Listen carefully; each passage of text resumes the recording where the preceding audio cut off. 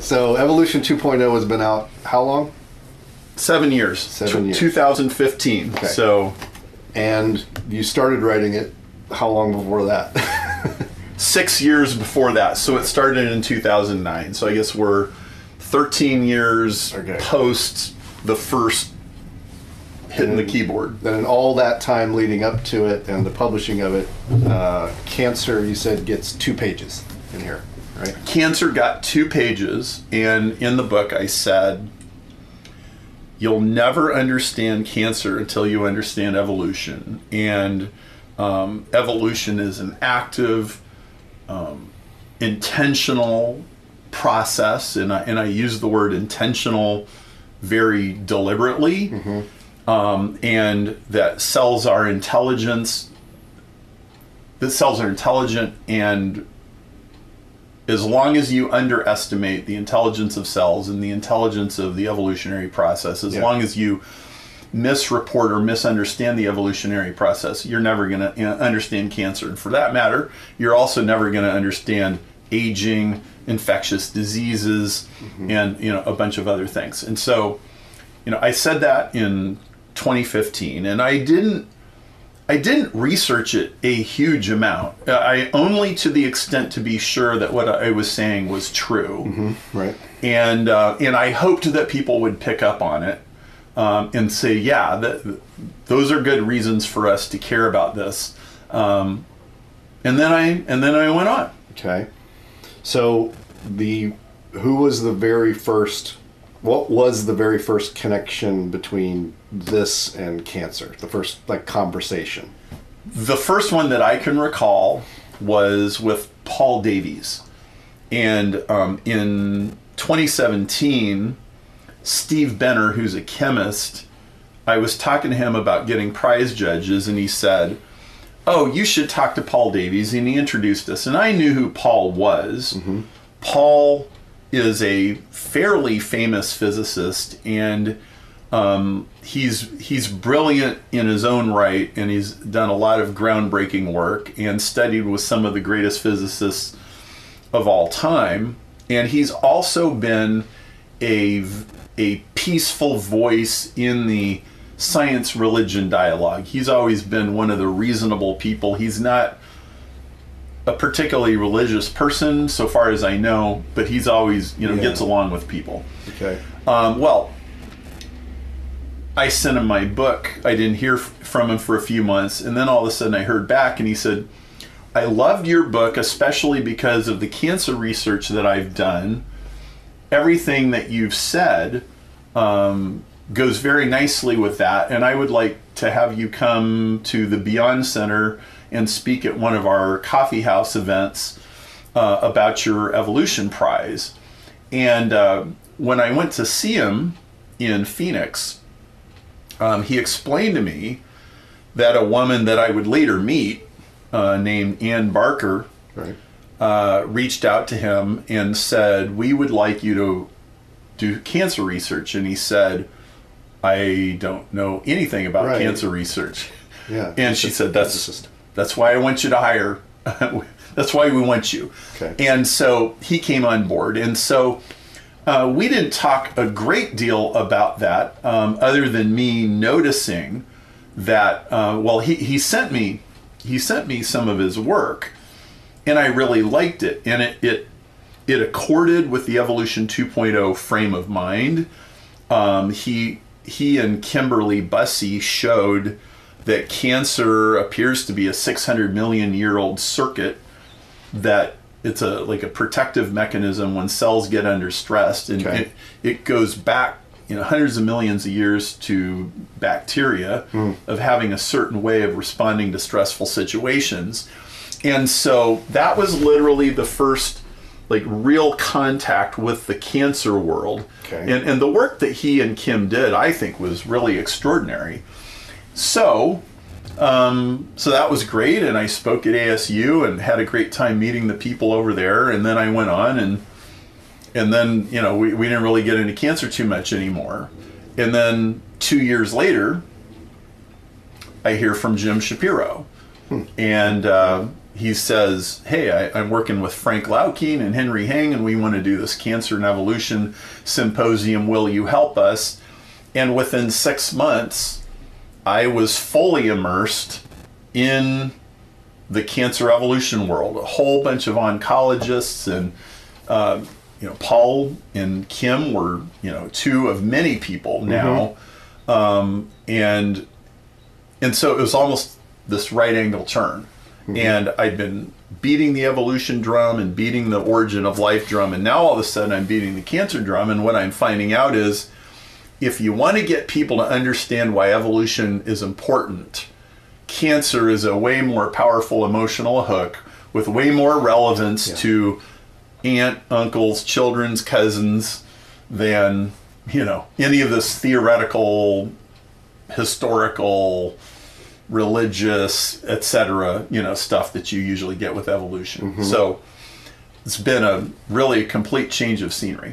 So Ann Barker, that's Anna Barker, and she is the former deputy director of the National Cancer Institute. Okay, so quickly, maybe, or it doesn't have to be quickly, why did this former director of the Cancer Institute want a physicist to do cancer research? So Anna is a truly interdisciplinary woman who, having worked in government for many years, understands very well how easily large government organizations get entrenched in certain ways of thinking, knows how that limits possibilities, and has always been one to fight for new ways of thinking about problems. And so she's always been an advocate for saying, we have to understand how communication and communication theory and information relate to cancer. She picked Paul, as I understand it, because she had read some of his books. And in fact, one of them's up there, and it's a little tiny book. It's called How to Build a Time Machine. And it's not very big. It might be 70 or 80 pages, and it's only about the size of your hand. And it's a very layperson friendly explanation of all of the rabbit trails that you go down when you ask the question, would it be possible to go backwards in time? Yeah. And, from a true blue astrophysicist who can go into all of the detail. And she observed, this guy is what in Perry Marshall world we call an interdisciplinary explainer. He can go across multiple fields, explain them all in plain English. Those kind of people are the people that most consistently deliver insights, because they know lots of disciplines and they can explain them all in lay language. And that's a sign of genius. And she said, because I've seen you able to do this, I think that I can literally hire you, give you a research project, and say, start with a blank sheet of paper and figure out what is cancer. Redefine the disease if you need to. Right. And they did. Yeah. And so he picked Kimberly Bussey, who's a brilliant geneticist, and they did their own bottom of the swamp thing. And they did really brilliant work. And he sent me his paper, and I read through it. I was like, I have never seen this before. This makes perfect sense to me. And so that was, like I said, that was the very first contact.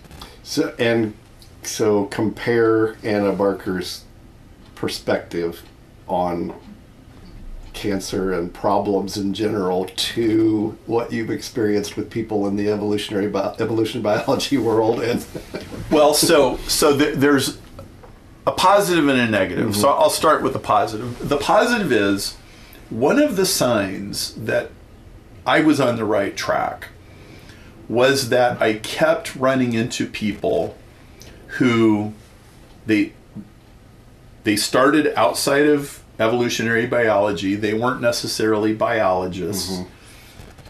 And they came to the same conclusions as me, completely independently of me. Right. So I'll give you two examples. One of them is John Hands, who wrote a book called Cosmo Sapiens. And his book was mailed to me sometime around the time that Evolution 2.0 came out. I'd never heard of this guy, never met the guy. And this 700-page book shows up. And it was incredibly audacious because the cover letter said, this book explores from the very beginnings of the universe all the way to present day and explored like anthropology and physics and the Big Bang and biology and evolution and, you know, how many of these fields are presented accurately to the public and how many of them need to be torn down to the engine blocks and start over. Yeah. And it was an incredibly audacious book. It was like, man, this guy's got some pretty big cojones if he's going to tackle all of these subjects. But then I started reading it. Yeah. And he got the evolution stuff exactly right. He came to the identical conclusions that I did. He had identical criticisms as I did. And we'd never talked, we'd never met. And then another person who had a very similar journey is Bill Miller. And Bill was a radiologist. Mm-hmm. And by the way, John was a academic tutor and a fiction writer and kind of a Renaissance man of sorts, but a very good researcher. And then Bill Miller, radiologist. And he comes into evolution and he starts tearing it apart again, nearly identical conclusions. And there's others. And so these are examples of people who, in most cases, they come from very practical, get it done kind of backgrounds, like whether it's investigative reporting or like radiology is practicing medicine, it's making patients better. In a lot of ways, practicing medicine is sort of like engineering. You care more about the outcome than you care about the theory per se, right? Sure. And so this would keep happening. And so I would notice that people that were not schooled in the usual path would consistently go, the usual path has all of these really obvious problems, and it seems like people in the field are in some kind of denial, but we can see very clearly that there are these problems, and we can actually see a way out of them. It wasn't just that they were critics, and it wasn't that they just had some religious axe to grind. No, they were trying to get stuff done, and they're like, well, if we change this assumption and change this assumption and notice these papers that have been written or this research that's been done, there's like a whole nother set of doorways. Let's walk through them. So let's go back a little bit to James Shapiro, because he was someone that you were talking to and knew really well in the evolution when you were working on this and had many conversations with him. How much but you had not talked to James much about cancer at that point. And then so then after the book comes out, you have the ASU with Paul Davies, and then James contacts you about cancer. And Frank, what's his last name? Frank Laukien. Okay, so where did that come from? How did that happen? So I think we all knew, certainly Shapiro and I both knew, that cancer was a very deep evolutionary rabbit hole. We both knew that you couldn't understand one without understanding the other, that each would give insights. And by the way, Jim is not someone necessarily from the outside. He's within the evolutionary biology world, right? Well, he is and he isn't. Okay. So he's a bacterial geneticist at the University of Chicago, where he's been working for 45 years. Everybody in genetics knows who he is. He's certainly a widely published, well-respected Person, but he's also a renegade. He's he's called BS on the majority of the evolutionary biology community for his entire career. Yeah. And, one time I said to him, do your alternate views on things have anything to do with the fact that you studied English at Harvard and then went to Cambridge for genetics instead of getting a biology degree like most people? And he said, yes, that had everything to do with it, because the biology people never had a chance to teach me what I was not allowed to think. Mm-hmm.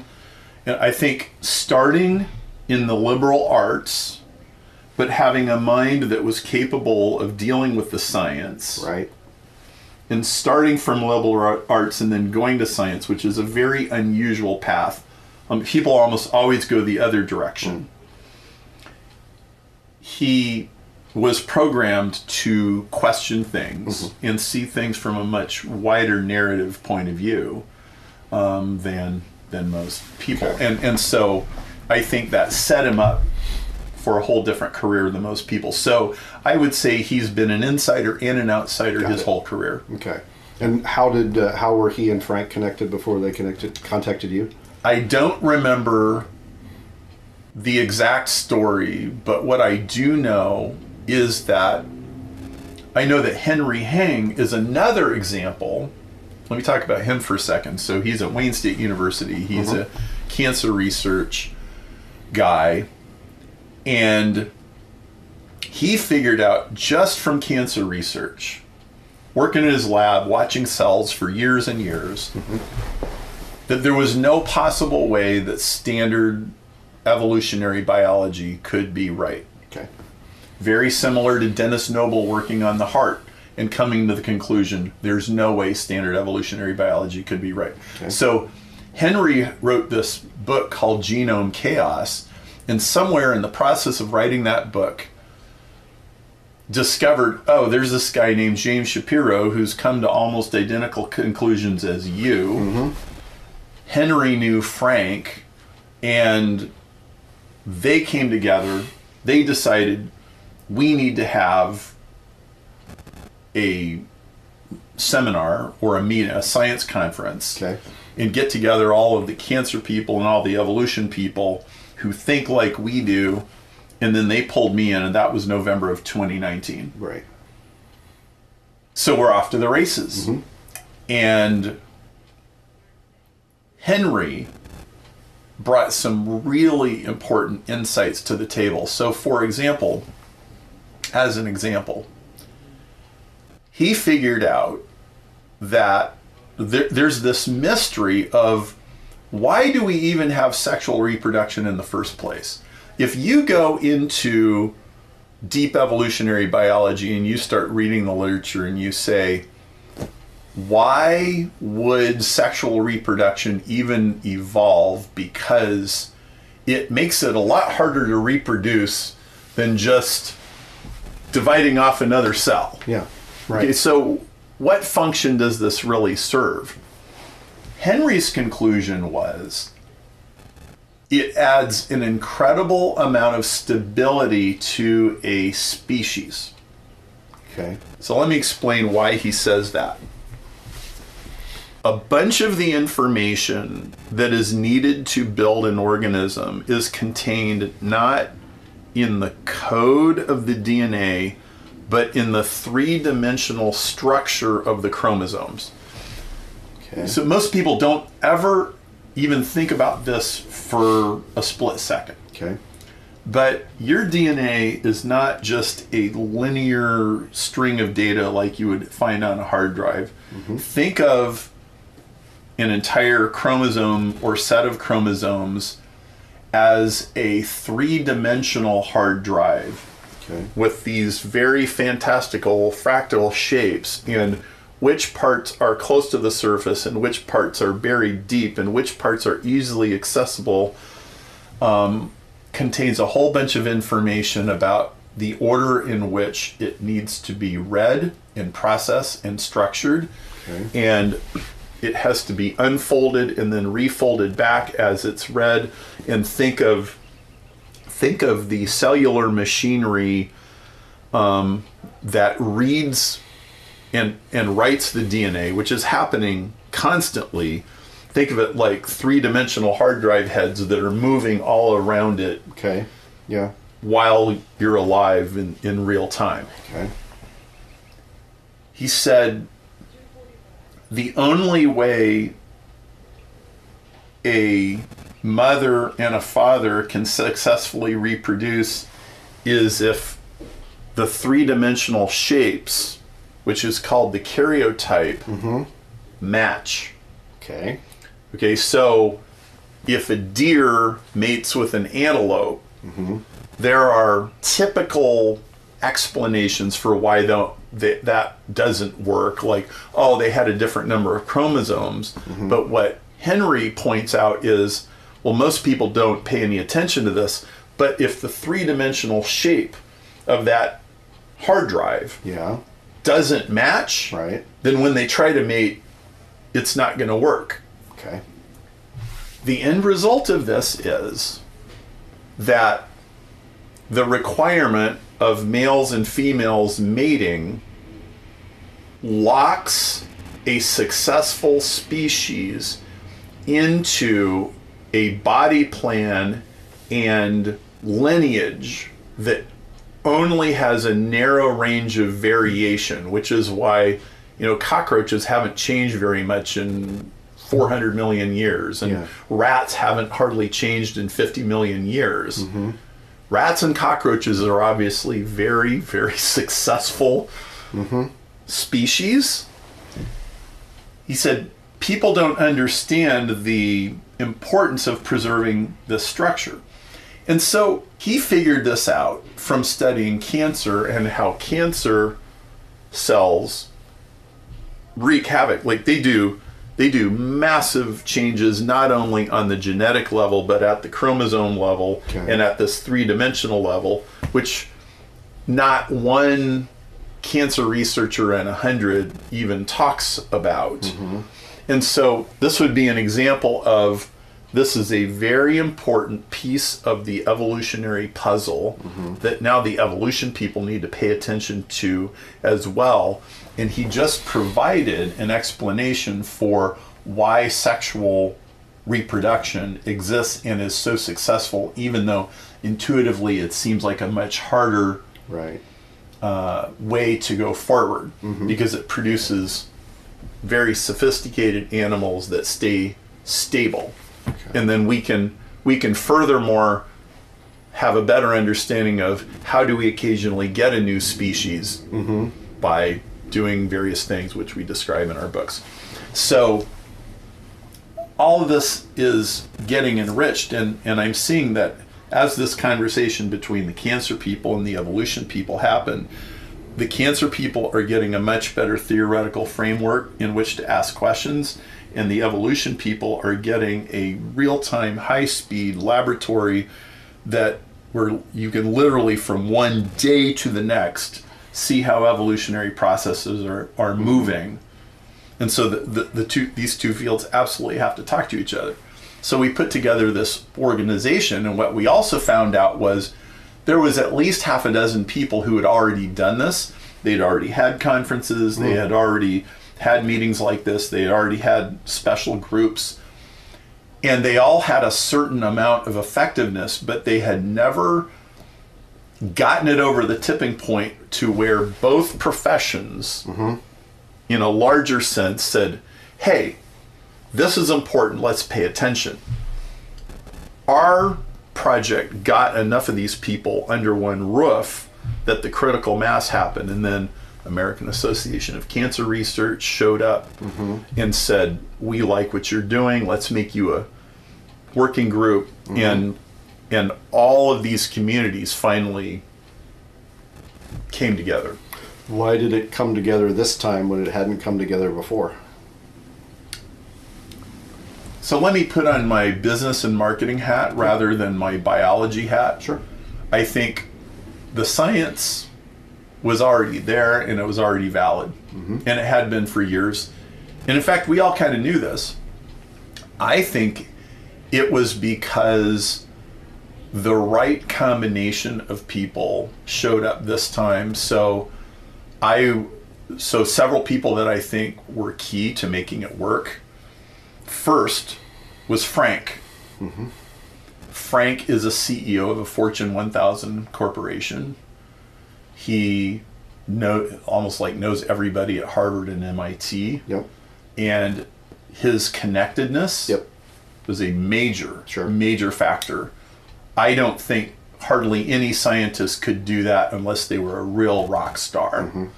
But the problem with a science rock star is they're already embedded in their existing structures, right? And so Frank was a little bit of an outsider. Yep. I think that was a key. I think that people like Ozra Raza and George Church coming on board, even just to do the cancer symposium. George hasn't been involved since then, but Ozra has. Yeah. It was just enough people and just enough extra mojo that the dominoes started following. And I mean, we got every single speaker that we wanted except for one guy who's a Pulitzer Prize winner, and he was just a little too much of a rock star to come and do our thing. But I mean, everybody else that we asked, as far as I know, they said yes. Mm-hmm.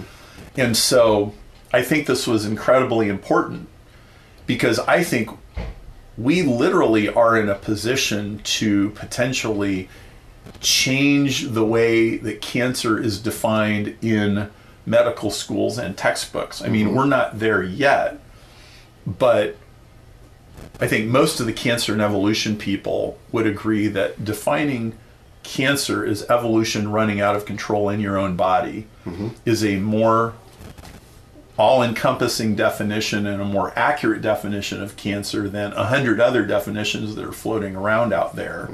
And it's very different than like what you find out if you look it up in a dictionary. And so you have to have a large organization like AACR to get something like that propagated into the wider community. So that's one of the things that I think will happen with time. Okay. So connecting with these people, and it comes to this conference. What if you had to say, like, what's the elevator speech version of what the conference accomplished? The summit or whatever. What was it called? The Cancer and Evolution Symposium. Symposium. Yeah, that symposium.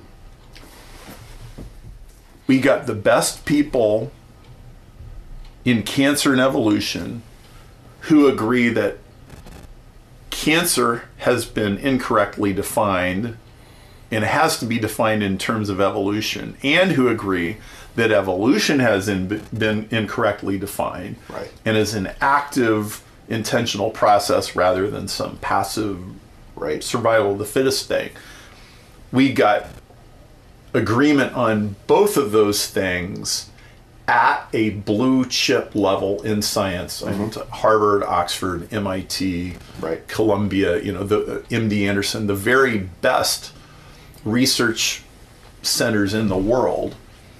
And we got that level of street cred, which is now producing an entire vein of research that clearly defines these things differently and is making very clear, tangible progress because of those better definitions.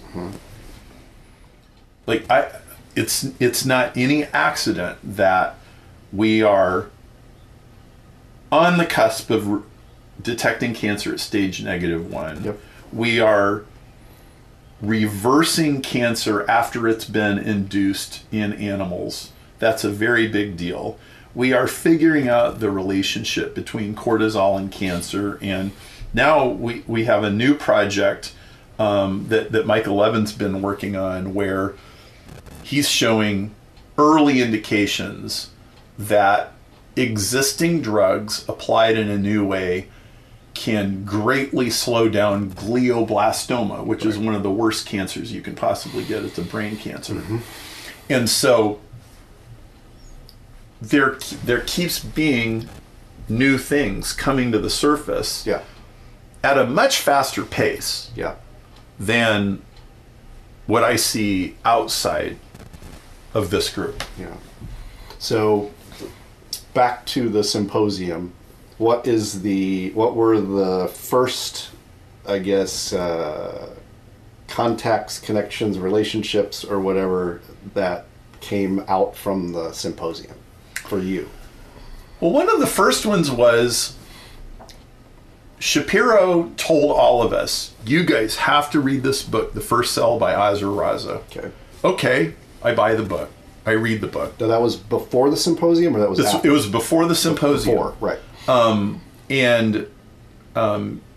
I don't remember how he got a hold of that book, but he did. And he started reading it. And I was really impressed.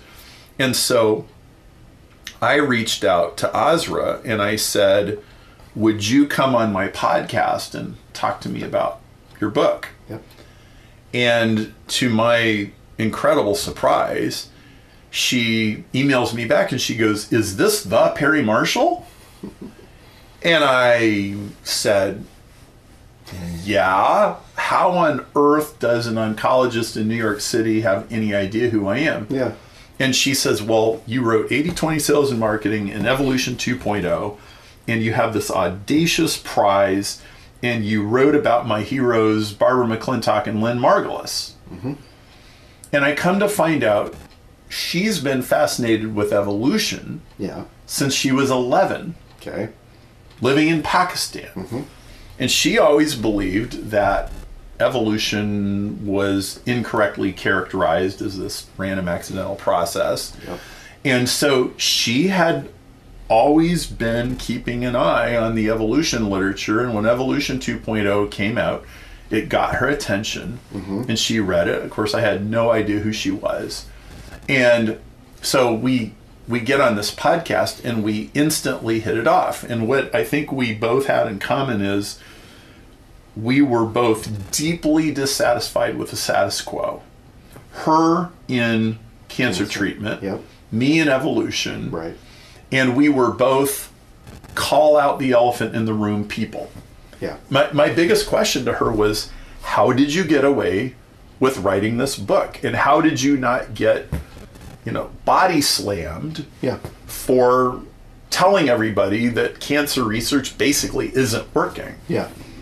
And the answer was, I've lived it. I've lost a husband to cancer. I've lost my daughter's best friend to cancer. I've treated 60,000 patients. I have their tissue samples. I've been published in every major journal. Nobody can call BS on me with a straight face, and they all know it. Yeah. Wow. Right? And similarly, like, I was a complete outsider, and I asked myself the question, there is so much nonsense in this field. I have to figure out how to get myself taken seriously. Mm-hmm. How do I do that? And the answer was $10 million prize with the best judges that you can find in the world, announced at the Royal Society. If I can get enough blue chip confirmation that what I'm doing is valid, nobody will be able to argue with me, and it'll be a 10-second conversation. Like, well, did anybody win the money yet? Is anybody even eligible to win the money yet? Right. No. Question not answered. So we're not accepting these silly little stories anymore. Yeah. We're gonna, and so we both admired each other for being, the emperor has no clothes person. How much did you know about how little progress had been made in, like, stage 4 cancer before you started down this path? Not that much. I have a whole elevator speech now about how most people in stage 4 are no better now than they were 100 years ago. I didn't have that elevator speech. I just knew the experience that most of us have. Yeah. Which is, we have all these friends, and if they catch it on the early side, a lot of times they can straighten it out. And we all know people that have survived cancer and gone on and been okay. Yeah. But we also know how hopeless some of the other people were. Yeah. So I didn't really know. But that was one of the first things that came out early in as we started putting this thing together. It was like, this is not a pretty situation. In fact, speaking as a marketer, it was almost like a copywriter's dream, because it's like, is there a reason why we should be doing something differently? Is there a reason why we should be dissatisfied?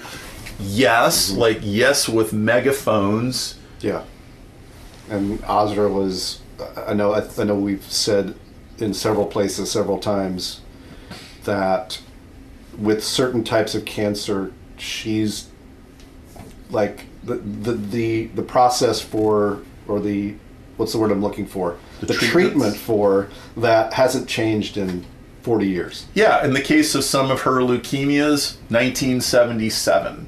Wow. And there's lots of cancers where whatever they're doing, it's the same thing they were doing in 1975, 1983, 1987. Or if it's different, the only difference is that the people are living 2 weeks longer, or 2 months longer, or whatever. But, right. Yeah.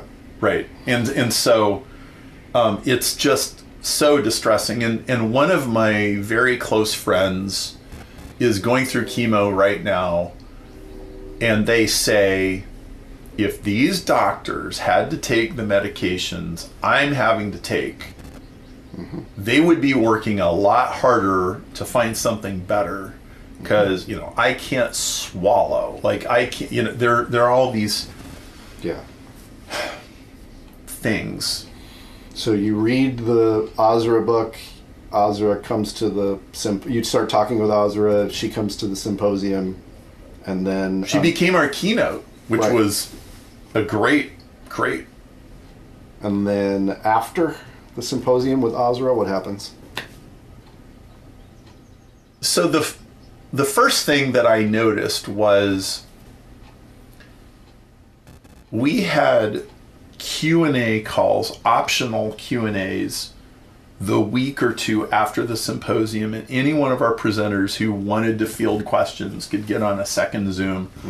And the first thing I noticed was there is a rabid, active, like can't get enough group of scientists. They are coming on every one of these calls and having incredibly engaging conversations, and the curiosity is fantastic. And maybe the call is an hour and a half and they're staying for the whole hour and a half. I mean, they've got lots of things to do. They're very busy people, right? So that was the first thing. The second thing was I get a call from this guy. I didn't know him very well, but I met him at a science conference a few years ago, and I had invited him, and he's been working in the pharmaceutical business for 30 years. And he says, Perry, that was the best science conference I have attended in 30 years. Wow. And I go, really? I mean, I've been to 10 science conferences. I haven't been to 100. Right. He says, no, that was seriously good. And I said, why? And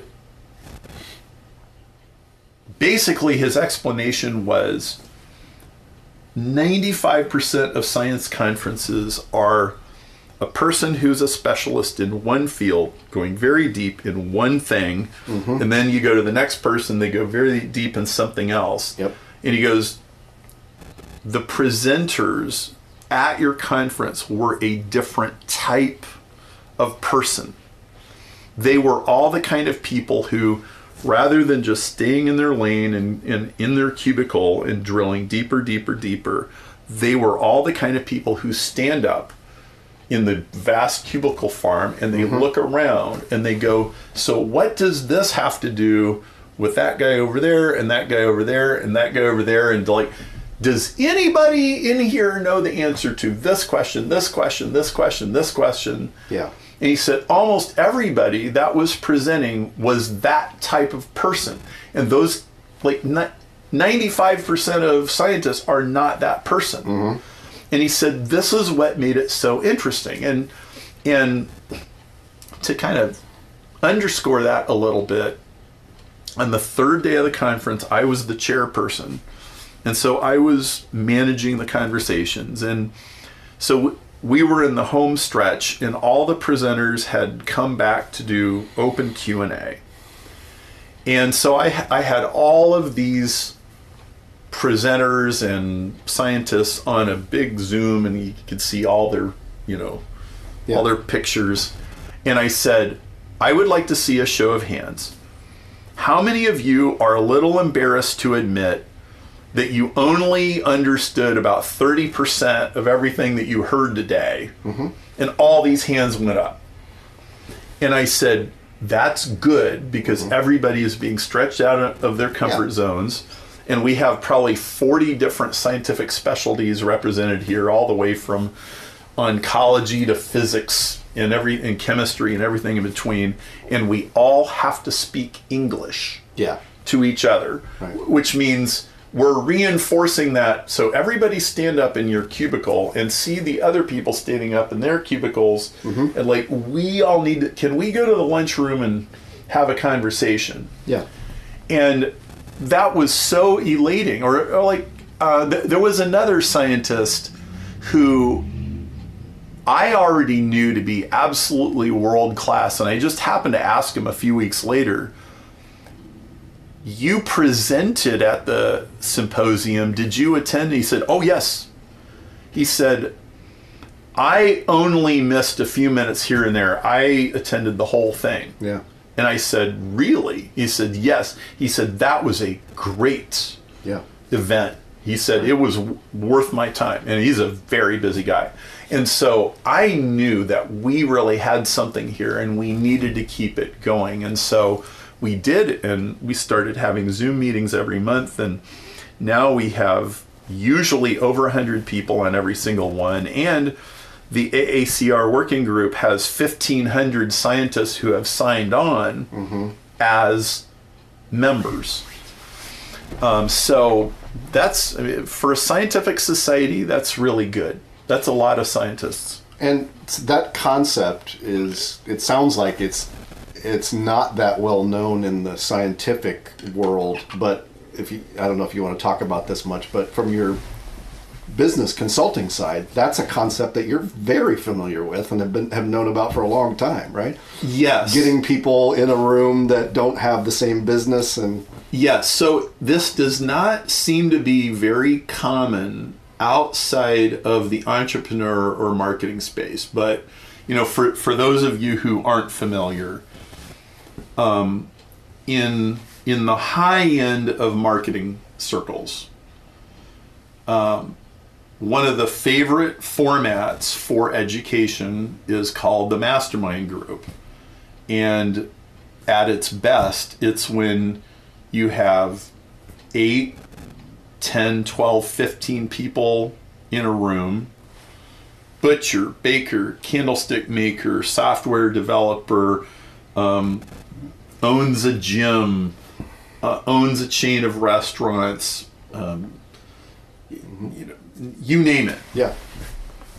And everybody shows up, and typically you're there for a couple of days, and we're having meals together, but in the meeting time, the main entertainment is, all right, John, you're up. You got an hour. Last time we were here was 4 months ago. We're back again. I want you to tell us what you're doing, what worked, what didn't work, how is your quarter, what problems are you running into, and so it's almost like an informal board of directors. And if you own a chain of medical clinics, you have to explain to a guy who owns a bowling alley what you're doing and why.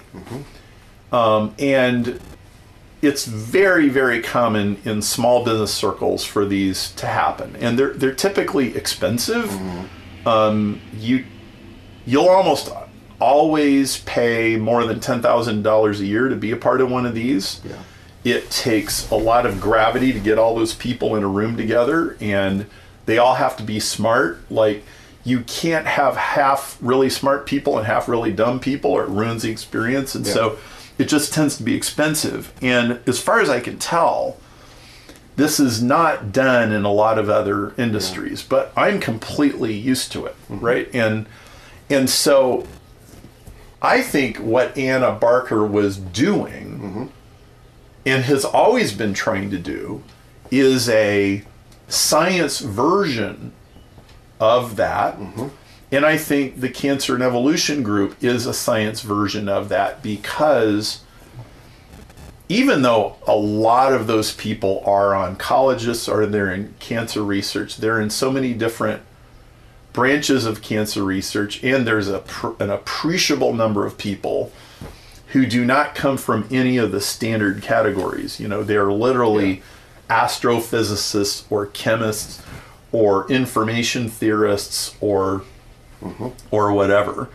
And so I think the evolution thread brings a lot of other fields into the conversation that wouldn't otherwise be there. And so I have this hope that what appears to be the beginning of a mastermind concept will continue to get richer and richer as we go along. Okay.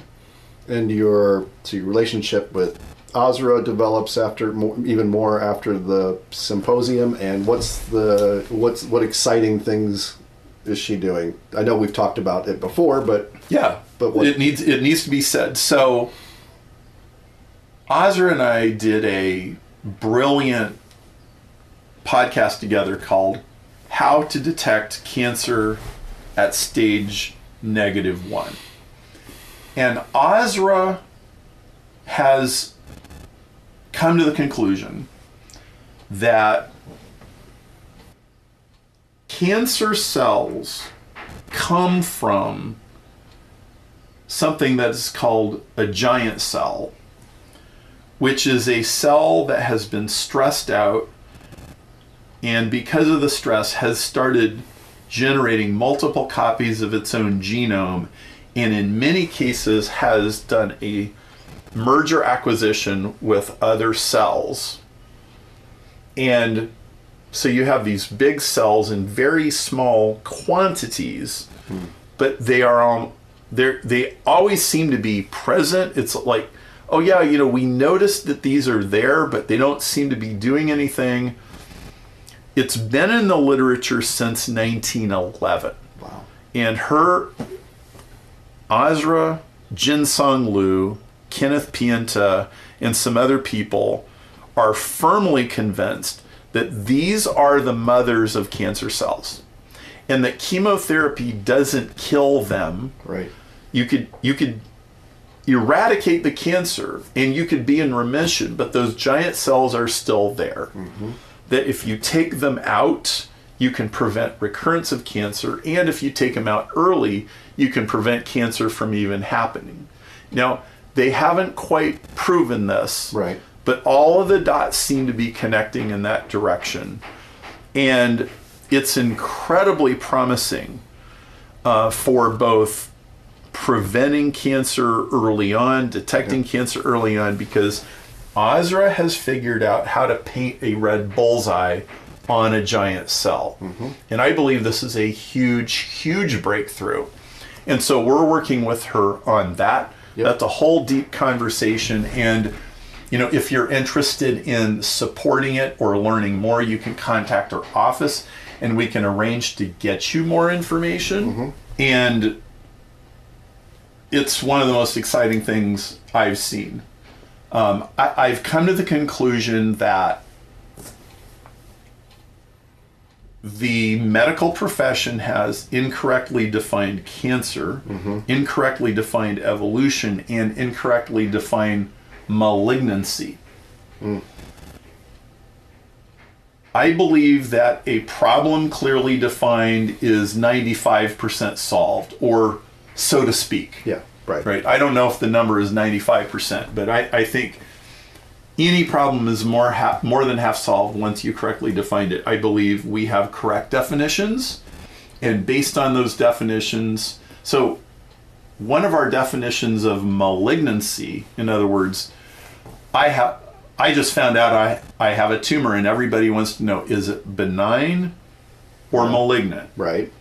The definition of malignancy is starting with a giant cell. Okay. And that is not how most of the cancer profession defines cancer. So I think we have the right definition. And so now it's just a matter of following that up with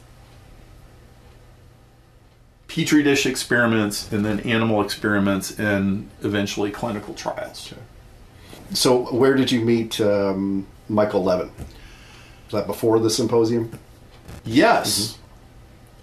Michael was introduced to me by Paul Boschman, and Paul is the technical manager of Evolution 2.0. He's like the software website guy and deals with the customer relationship management system. And Paul is a chemical engineer, and engineers always have a very particular reaction when they read evolution literature, because they know that at least a third of it makes no sense and it couldn't possibly work. Right. And so Paul loved Evolution 2.0. And so one day I get this email from Paul: Perry, you gotta interview this guy on your podcast. Watch these videos. Okay, Michael Levin, Tufts University. So I watched probably an 1.5 hour long video that Paul sent me. I was really impressed. Oh my goodness, this guy is working on really interesting stuff. And he's really redefining biology. And so I got in touch with him and we did a podcast interview. And along the way, I invited him to speak at our symposium, which he did. He gave a fantastic presentation. And to put it bluntly, I think Michael is 10 years ahead of just about everybody. And he has a very different understanding of what makes biology tick. He defines the fundamental questions differently. And I gotta say, it's another example of what I already talked about, where somebody from some other field shows up and says, here's a bunch of stuff that doesn't make sense. I see a better way of doing it. In his case, he came to biology from computer science. Okay. And originally he thought that computer science was going to give us artificial intelligence. Yeah. And he came to the conclusion that there is no real AI in computer science. Okay. The real AI is what biology is doing. And what Michael would say is, biology is a branch of computer science, like the way that he likes to think about it. But biology has tricks up its sleeve that none of the computer science guys have ever comprehended or understand. Like there are missing laws of physics. There's, dark matter, so to speak, that we don't understand how it works. Yeah. And he wants to understand that. And so, because he's an experimentalist and at heart an engineer, and also I would add an entrepreneur, because he was an entrepreneur before he got into computer science. He approaches questions at a fundamentally different level than almost any standard trained scientist. So he is another one of these half insider, half outsider people. And so we hit it off, and since then we've had a great working relationship, and Science Research 2.0 has been supporting his lab. And so he's reversing cancer in tadpoles. He is figuring out what are the relationships between what goes on in an amphibian versus what goes on in a human. He's got early indications of being able to make headway on glioblastoma, which is one of the hardest cancers in the world. So I'm really happy with what Michael is doing. And I think by the time the larger scientific world figures out what he's on to, he will have probably made some major contributions to medicine. And certainly, the funny thing about me is I am personally more interested in the underlying theories and principles than I am in the practice of medicine, because I see the world in this much bigger picture lens. Yes, I would love to see that suffering cancer patient get better, but I'm more interested in understanding, how do we prevent 1 million people from even being cancer patients by correcting the long-standing problems in science that haven't been solved? Yeah. Because I think at the root of our misunderstanding of life and evolution, if we can get these things right, humanity will get pushed into a whole new era. Yeah. And then the other exciting research that's going on is in the area of the effects of cortisol on cancer. Yes. So I have 2 people working on that. So one of them is Eric Kulker, who's a psychologist, and Kimberly Bussey, who is the woman who worked with Paul Davies on like a fresh approach to cancer. Yeah. And so she's a geneticist, and she and Eric are doing research on what is the relationship between cortisol, which is the stress chemical, right? That, you know, when you slam on your brakes and you almost rear end somebody, it's that, you know, that flush that goes through. Cortisol and cancer, the connection between those two has never been adequately researched, and they are going down that rabbit hole. And I'm surprised, but not surprised. I was going to say, you said earlier when you're talking about how cancer starts or how it begins or whatever, it's like, okay, a cell gets stressed somehow. Yes. So you would think, well, then let's study the stress hormone. Cancer is a combination of stressors combined with the body's declining ability to manage itself. Yeah. And they come together. And so the stressors could be the bad marriage, the job that sucks, the pollution, the alcohol abuse, the smoking. Like it could be any of those things. It could be the garbage inside your head that you never figured out, and that collides with, as you get in your 50s, 60s, 70s, your body is less and less able to keep things under control, and so rogue cells start going rogue. Right. And so surely an in-depth understanding of how cortisol relates to, well, where in, how do these steps work? And is there a place where we can intercept that or change the whole story? So who knows what's going to come out of that? And one of the things that Eric brings to the table, and I have a great podcast with him that people should listen to, is as a clinical psychologist, he knows that adverse childhood events like trauma, rape, incest, physical abuse, people with more than a certain number of those in their history are 3 to 4 times more likely to have heart disease and cancer than people that have not had those experiences. But furthermore, people that have had adverse child events who've been through therapy and talked through it, their rates of cancer and heart disease go down. Yeah. So I've just described 4 or 5 things that to me are blazingly obvious, highly productive, high return on investment areas of research where I believe that $1 put into these projects will go 10 to 100 times farther than $1 given to less research, more genetic mutations that have oncogenes or I just think most of the cancer industry is stuck in this rut. We are not in that rut, and we need help. We don't have a $1 billion war chest. We'd like to. Yeah. It's not outside the realm of possibility that we could. There are very successful, very wealthy people who get our newsletters and listen to our podcasts.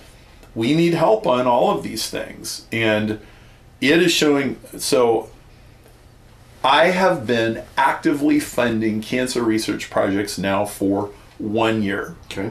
And if you compare what I could tell you a year ago to what I just told you now, Right.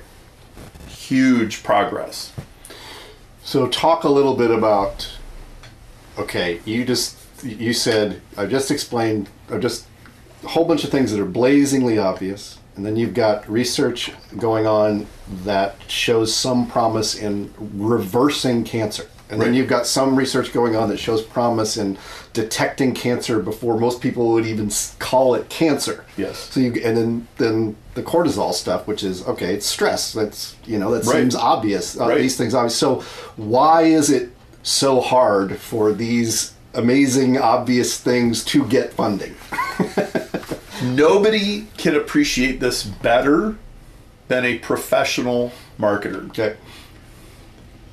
So putting on my business hat, consulted in 300 industries, I can't even count how many butchers, bakers, candlestick makers, I get into a consultation with them, I go, oh, John, the problem is you're selling prevention. Mm-hmm. And prevention is 16 times harder to sell than a cure. Yeah. You're going to have to sell a cure and work yourself backwards to prevention. Yeah. Okay, so now this is basic marketing 101. Yeah. That anybody can understand that if a guy is having a heart attack right now and his arm is throbbing and he's laying on the floor and he knows he's about to die, that'll be $250,000 sold. Right. Right? It takes no persuasion skills whatsoever when the guy is dying of a heart attack. Rewind 5 years and the same guy, and he's overweight, he eats too many cheeseburgers, and you say, well, I don't know if it's biking or yoga or change of diet or what, but like, you're a heart attack waiting to happen. Yeah. Like, not interested. Right, and even not interested, even if it's $250,000 when he's having it. Right. But you say, I can help you avoid that, and it's only going to cost you $25 a month. Right, exactly. No thanks. Right. Yeah. Okay, and we all know this, right? So I believe that since it costs a lot of money for individuals and insurance companies and governments and communities to treat people in stage 4 so they can live 6 weeks longer and be miserable, we ought to have the wherewithal to stop and say, these guys at Science Research 2.0 are actually doing something about this, and we need to help them. Yeah. And, I don't really care if it's grants or foundations or government or wealthy individuals or not so wealthy individuals. I don't really care where the money comes from. It's frankly going to come from all of these places. Yeah. But this is worthy of your time and attention. And I bet half the people listening to this are going, in the next 2 months, you're going to hear about another close friend or relative who just got the diagnosis, and now they're on that path. And I think we can make more progress in the next 10 years than was total made in the last 50 by addressing the right problems instead of the wrong ones. And right now, all the money is going into the late stage stuff. 90% of the money is long after the horse is out of the barn and when frankly very little can be done about it. Right. And we are going to the roots. And I just keep getting confirmation. We're on the right track. We're on the right track. We're on the right track. And it's really exciting. It's exciting and it's frustrating because I know what we could do so much faster with more resources.